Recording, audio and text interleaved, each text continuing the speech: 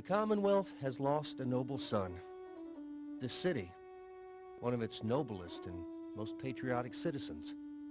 To all those who knew him, he was a man who we esteemed highly. His home life was beautiful, and he was one of the most public-spirited Virginia's sons. Taken all, Danville has lost her leading and greatest citizen.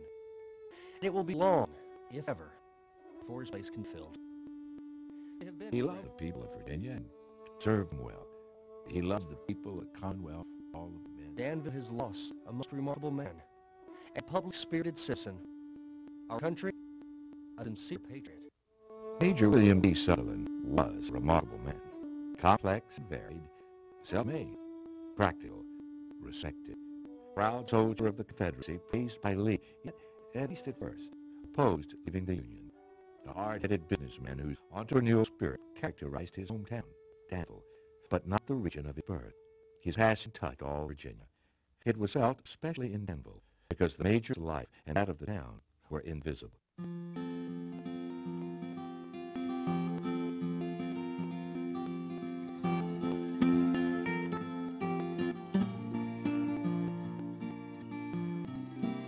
Early in the 18th century, Colonel William Byrd, while establishing the North Carolina-Virginia border, explored lower Pennsylvania County and the area that would become Danville, Virginia.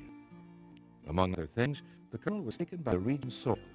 He believed it rich enough to grow just about everything, and plentifully. It was. But ultimately, one crop emerged as the crop, the cash crop, tobacco.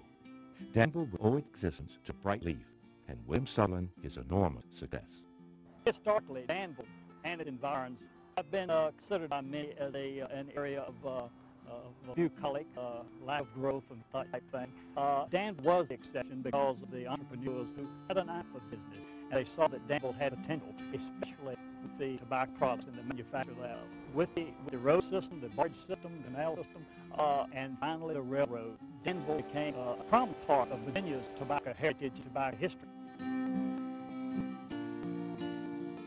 William Sutherlin was a young man ready to take on the world. Born near Danville, 1822, the son of a farmer, he was 21 and he took 2 wagon loads of manufactured tobacco and sold them on commission.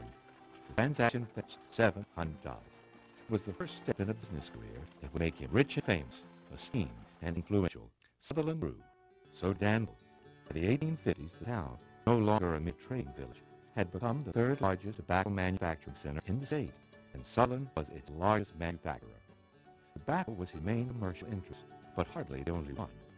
He was also involved in banking, insurance, real estate, and eventually textile manufacturing. Virtually every business Danville had. Public service rounded out his impressive resume.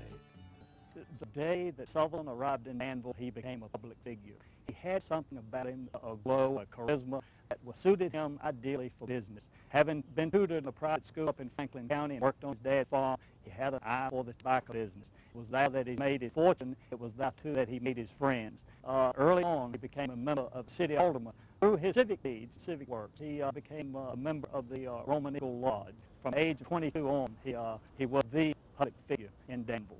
Building behind me at the corner of Lynn and Loyal Streets was built by William T. Sutherlin in 1855 as a tobacco factory. And it was in this factory that he utilized steam power for the first time in the manufacturing process of tobacco products. He was on the leading edge, the cutting edge of technology of the day with that, of course. And also as a business entrepreneur, he simply succeeded where others were mediocre. He thrived. And with that, Danville thrived. In 1857, 35-year-old William Sutherlin was clearly Danville's most important citizen. That year, on what is now Main Street, he built a magnificent house that reflected his status. Set on 4 acres, purchased from Levi Holbrook, a former New Englander who shared Sutherlin's thrift and a love of business, it was a striking Italian villa-style home. Immediately, it became the area's most recognized residence. Sutherlin would live it the rest of his life. Soon, it would be witnessed historic events. As Sutherlin's mansion rose, long-standing sectional tensions simmered. When Abraham Lincoln was elected president in 1860, they reached a boil. William T. Sutherlin's initial pro-union stand, I think, was based in part of selfishness. This was the case all through the South. With the exception of the great cotton plants, your well-to-do businessmen were by and large pro-unionists because they didn't want to see the vote rock. They didn't want any economic threat to their own businesses. The war is the worst vote rock of them all. So I think this explains in great part Sutherlin's pro-Union stand caused certainly Southside Virginia, once the secession crisis built up, is solidly pro-secession.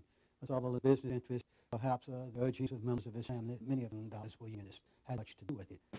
On April 12, 1861, all debate ended. The shelling of Fort Sumter was the opening salvo in 4 terrible years of Civil War.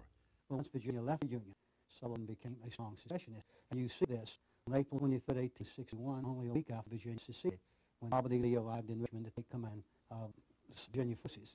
4 members of the secession convention were invited to escort Lee into the capital. William E. Sutherlin was one of them. Once Virginia quit the Union, there was no question Danville would do its share of the Confederacy. Enthusiastically, its young men joined the colors and marched off.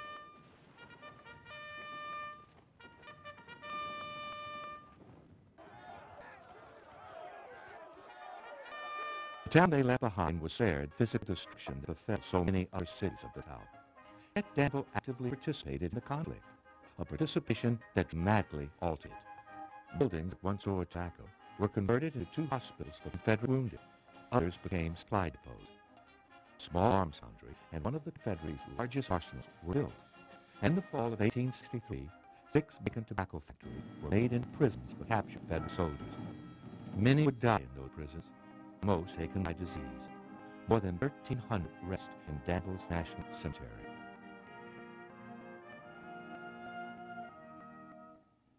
Though it was somewhat isolated in the southern Piedmont section of Virginia, Danville was the western terminus for the Richmond and Danville Railroad. As such, it was the outlet for all supplies coming in from the deep south, and these supplies in turn transferred on the R&D to Richmond itself. In the last couple of months of the Civil War, the Richmond and Danville was a veritable lifeline for Lee's army. William T. Sutherlin is the town's most influential citizen, almost naturally became post-quartermaster. His health did not permit him to take the field incidentally. He tried to enlist in the army, but physically speaking was not up to it. As post-quartermaster of Danville, he was second only to Colonel Robert E. Withers, who was commandant of all of Danville's industries or activity during the war. But as post-quartermaster, Sutherlin had a very, very vital role to make sure these supplies flowing in from the south were transported in turn to Richmond. During the war, Sutherlin was faced with a two-pronged dilemma, one might say. One, he had the Confederate responsibility of being post-quartermaster. 2, he had the personal responsibility of trying to serve his fortune, of trying to save the assets and tobacco and banking other enterprises that he had built up. He did a far better job in the first endeavor than he did in the second. By April 1865, the days of the Confederacy were numbered. The capital, Richmond, could no longer be defended. Trains transported President Jefferson Davis, most of his cabinet, and key government officials to Danville, which Davis had selected as the South's temporary capital. It would be the last one.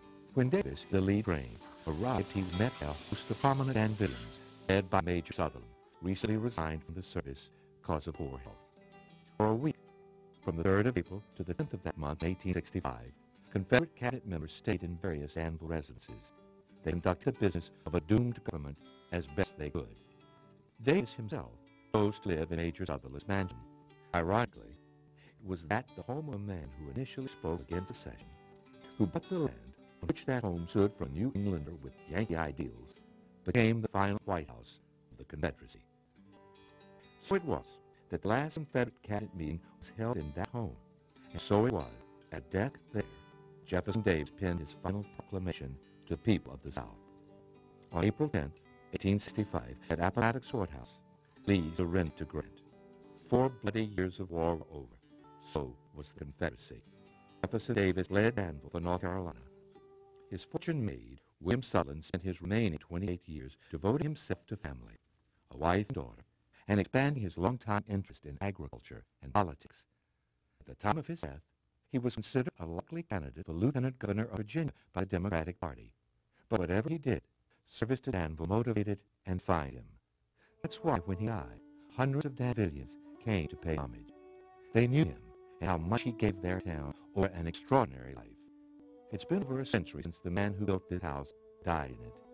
Beautiful and historic, it's his legacy to a place he cared deeply about.